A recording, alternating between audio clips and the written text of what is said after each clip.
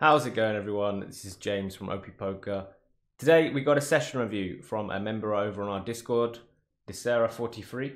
They play $3 spin&goes, and we got sent over a few games, so we're going to look through one right now. If you notice, they're using the new big blind feature. So if you see here, it says 25B rather than the usual 500 chips. If you want to use that, I would suggest it's pretty useful for spin&goes. It's a lot easier to determine stack sizes and whatnot. So hopefully you'll understand it. If you don't quite understand it, then come over to our Discord and ask how it works. Basically, it's just showing in big blind amounts how much we got. All right, so we're going to press play on the video, see what we're playing for. Playing for $6. So first thing we should note is we're playing for $6, which is a 2x multiplier on the $3 stakes. This is important because on these 2x multipliers, you're more likely to get players that want to gamble, that want to go all in and just spin again for a bigger price. This happens a lot at the lower stakes. It still happens at the higher stakes as well, so pay attention to that. We've got two players here, Andre and Alex. Let's see how we go. Very first hand, we got ace-6. If the button folds, we probably want to play. He does limp though, so we're going to over limp, I think. There are two options. You can straight out jam because there's already 2.5 big blinds in the pot that you wouldn't mind winning, or you can over limp. I am generally the kind of person that is going to be leaning more to a jam, but in this very specific scenario, over limping is probably better because, as we just said, in a 2x multiplier, your opponents are more likely to want to be gambling and going on to the next spin. Probably don't want to get it all in with ace-6 against those kind of gambly type hands. I mean, if you see ace-9, you'll be really annoyed. So yeah, I like over limping here with ace-6, which is what we do. Good. And our opponent jams in the big blind, and we have an easy fold, I think. Jams ace-8, I like his jam. This call is complete WTF. But there you go. I mean, exactly what I was saying about 2x multiplier is much more likely to see the gambling, and there you go. But yeah, I like the shove with ace-8. It's even nicer than ace-6 because he's on the big blind and you didn't make an aggressive action, so it's even more likely that his ace is good. So I would shove any ace if I was in his position, because it's a lot less likely that you're over limping as a trap. All right, so we straight away heads up. Unfortunately, we didn't get money from that player, so now we've got to play some heads up. Let's see how it goes. Very first hand, we've been min raised. 4-5, I think, is a little bit too weak, so I would be folding. Main reason I would be folding is because people in position are generally more aggressive than what GTO or the solvers would suggest. Now, if they're c-betting a lot, if they are barreling a lot more often, you don't want to be playing hands like this because it's much harder to realize your equity. However, if you're playing against a player pool that is very passive, so if they raise and then they don't c-bet that much, I do like the call with 4-5. I do believe, however, on these $3 stakes for a 2x multiplier, you will be up against too much aggression in the long run. So you're just going to end up folding a lot. In this scenario, you check, he checks back, and you hit a pair on the turn. Now, I'm not sure what this bet is for. Is it for value against king high? I'm guessing that's what it is, but I don't like it at all. There are several reasons for that. You are very capped in your range. You have a few flushes, don't get me wrong, but a lot of the hands like ace-10, ace-7 suited, ace-5 suited might be raising against his min raise. You don't have pocket 10s, pocket 7s, etc. All these things that Alex could have. So I don't like the bet at all. I think I would prefer to check, and if they bet 3 big blinds or more, I would actually just check fold my 4-5. Anyway, we do make a min bet and we'll see what happens. We get called. River is awful. I don't like the fast check. I think the fast check is too obvious for your opponent that you don't have a hand that you really want to think about. So it's less likely you've got a hand like let's say ace 8 off. It's less likely you've got a hand like that because you need to think about, do I want to value bet on the river or not? So you're more weighted towards hands that just kind of want to give up and hands with weak showdown value and then occasional just nut flushes that you want to trap, which isn't good. I think the timing is a clear problem here. Our opponent has Jack 7, which makes total sense on an ace 10 7 board to just want to check back their bottom pair. So I like their play. We've got aces now. We make a min raise. I'm fine with min raising or limping. Now this is a nice spot. You get jammed on with aces. That is exactly what you want. Can you hold? Yes, you can. Good, good. And now we are at the chip leader. Back in big blinds again. So I like the call with Queen Jack. We're quite happy to play it post flop. We're now very deep in for a spin and go at least. We are what, 32 big blinds effective, and we flop top pair. Good kicker. It's a little bit different to, let's say you're 15 big blinds deep effective, because Queen Jack at 15 big blinds, you're really happy to get stacks in. At 32 big blinds, it gets a little bit more iffy. I don't think you really want to get all of your chips in. You definitely want to build the pot, but you probably don't want to put all of the chips in. So let's see how you play it. I don't mind the check. And then on the turn, it's a very dry turn card. We've seen him already check back weak showdown value on the flop. So I do like betting out yourself. You could also check raise. Check raising is a possibility. It's a very dry board. It's unlikely that our opponent Alex has hit this 2.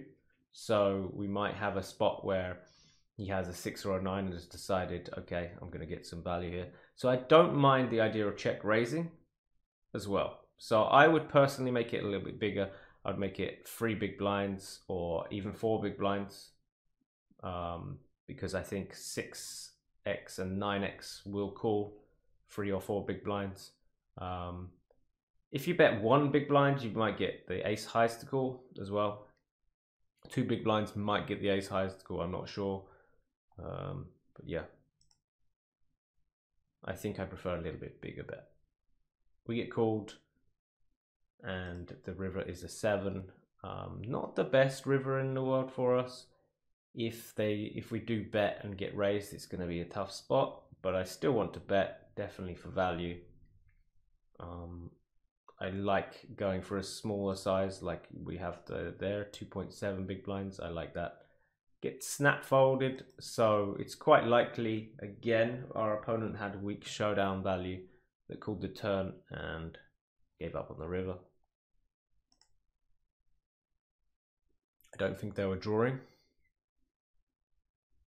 All right, ace 9. I like raising against this player. The ace 9. We would be raise folding, I think. I think players aren't really free betting enough. If you were playing very good regulars, then you would have to raise and then call a shove, but we have to hope. Well, we have to hope that at the $3 stakes you don't run into those that often. I don't mind the c bet and take it down. Could check back ace 9. I'm pretty indifferent either way. 8-9. This is a hand that I wouldn't mind limping. I think I'd prefer to limp, because if you raise and you get shoved on, it's not ideal. You just have to fold it, and this hand plays very well, and you're quite happy to go to a spot where you have very large stack to pot ratios with the hand like this, because you can hit very hard and you have good playability. You're in position. You can pot control if you hit your 8 or your 9. if you hit a straight or a flush, you can build up the pot because you have the position. So I think I prefer limping this rather than raising. We raise, this flop comes out. I would c-bet this board. We have a lot more of these higher card values that raise from the button. So I like the bet, I like the bet size. We're just trying to get hands that haven't connected with this board at all to fold. So that's what we try and do. He's thinking. And we get the fold. Great. Perfect. Okay, Jack 6. Jack 6 against some players, you might want to use this kind of hand as a free bet. I would start with a free bet here against Alex. I don't think they've been too gambly at all. I don't think so far they've been folding a lot. And therefore I want to definitely have some free bet bluffs every now and again. So I'd make it anything between 5 and 7 big blinds, depending on what you do with your value. So yeah, I would make a raise. You fold. I think that's fine as well to fold. Ace 5.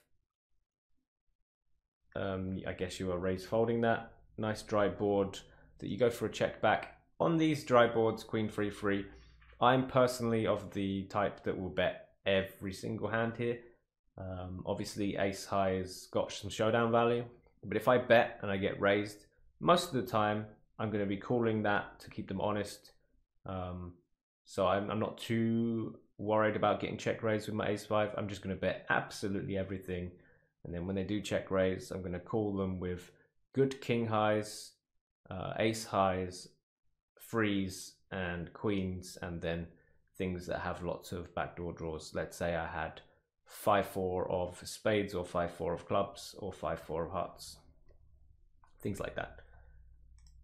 Okay, so we check back again. So we check back the flop, check back the turn, and now we have a river. I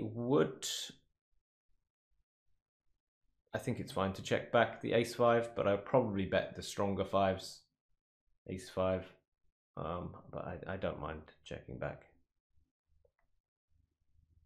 Lots and lots of spots where you're indifferent in poker, and this is probably one of them. And on the river, I think you could go for a 1 big blind bet. They might call with a 5, or they might turn their hand into a bluff, and then you call, because I don't think a king would very often play as a check to you on the river. But yeah, I don't mind going to showdown with it. It's not a problem.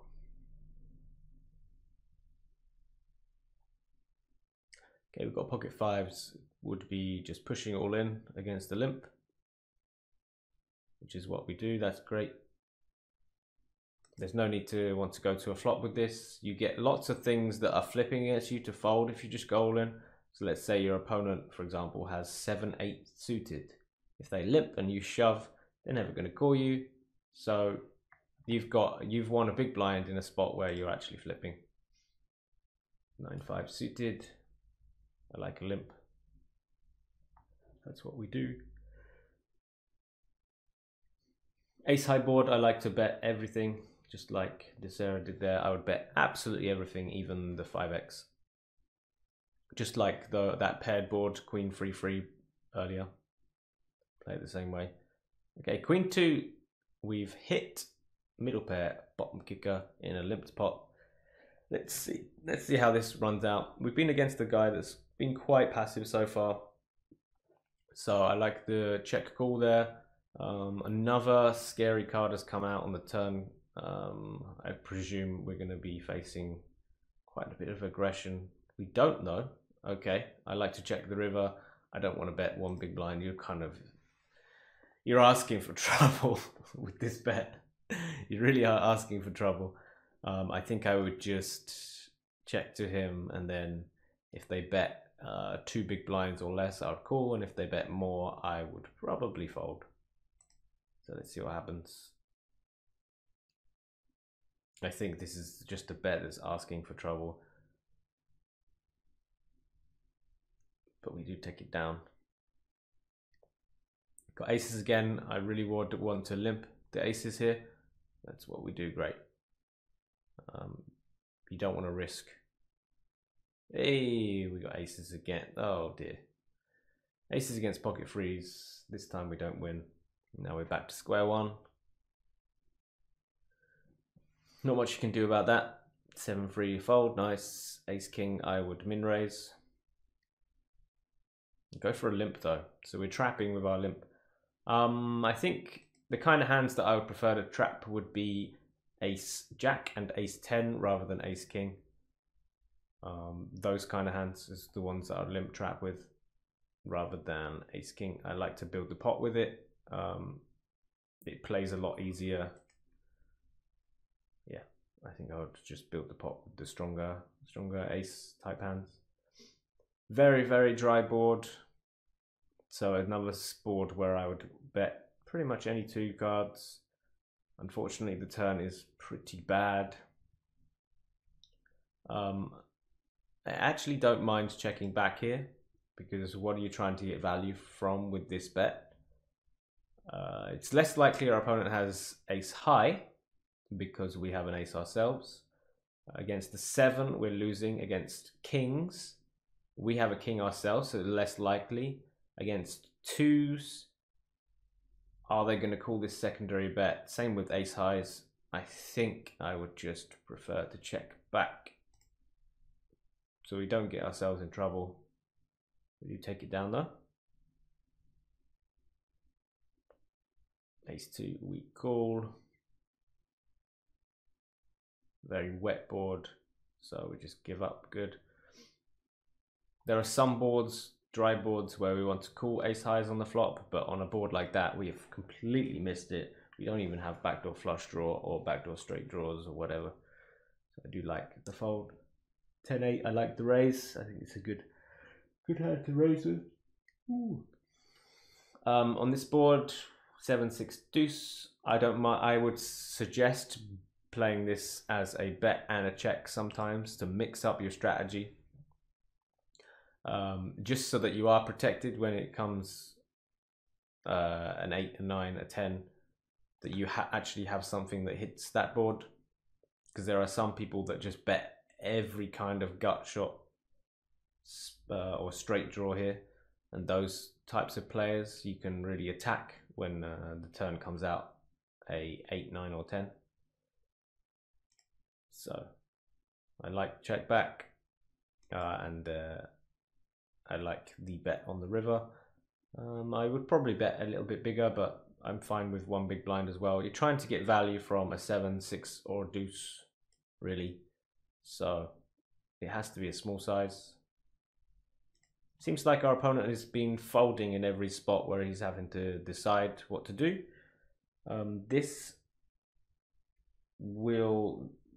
This means that when you have a spot where you have a fairly strong hand and you get raised, which will happen eventually, you can give up. You can fold against a player like this. It just seems like so far, all the opportunities he's had to call or raise, he's been erring on the side of caution. So I would err on the side of caution as well against him when he gives aggression. 5-4 offsuit against the limp. I don't mind raising. I think most of the time I'm going to raise a hand like this. So if he limps at this stack depth, I'd make it 3 big blinds, 3.5 big blinds, somewhere in the region of that. As an ISO raise against his limp. We don't though, and we've flopped pretty well. This is a board that actually hits you pretty well. Alex M is gonna probably be folding his very worst hands, and a lot of his worst hands have a 2 or a 3 involved, so you can lead out a bunch on boards like this. I personally would lead out with 5-4 quite often. It's quite an easy one to play, especially as one of your outs is an ace.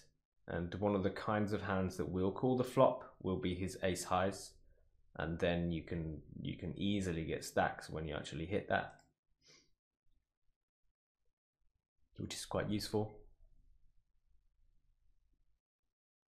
Right, they bet and you call. I don't mind check calling, but I would also think about check raising, just because you have lots of threes and lots of twos. I think I would prefer the check raise, most definitely. When the 6 comes out, this is obviously very good for your checking and calling range. So I do like the lead out. I do like that it's a small sizing.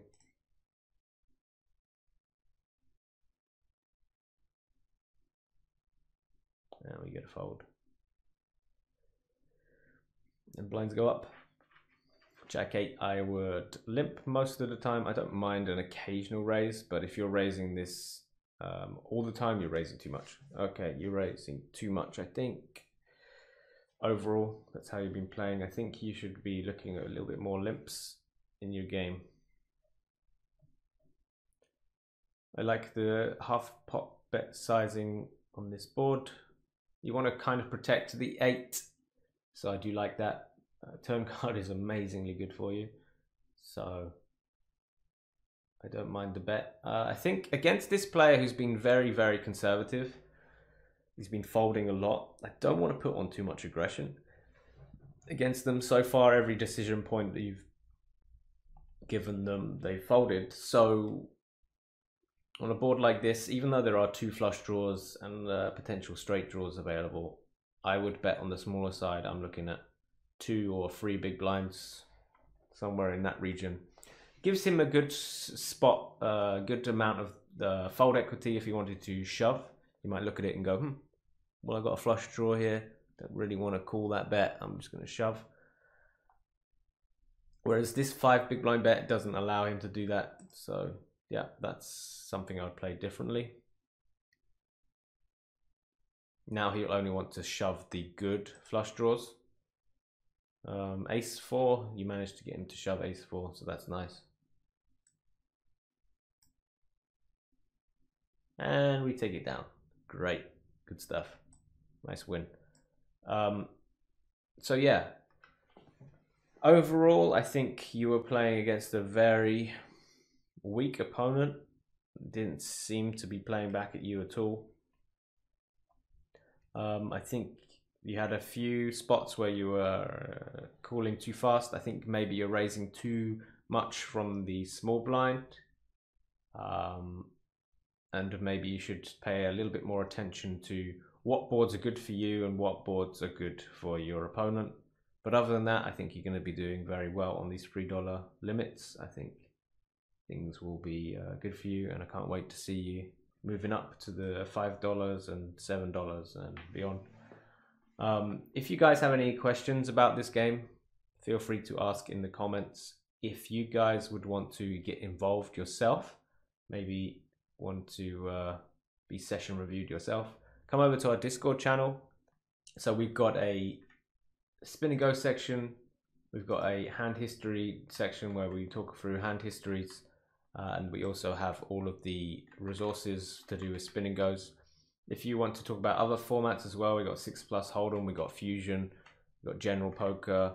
It will let you know in the news and announcements section when we go live on Twitch as well. Great place to meet fellow-minded spin and go players. So please come join us and let us know where you found us. Other than that, please hit the subscribe button if you haven't done so already, and like the video if you liked it, dislike it if you don't, and please leave a comment if either way, if you liked the video or disliked it. Helps us know what you guys want and which you don't want. Anyway, thanks everyone for watching.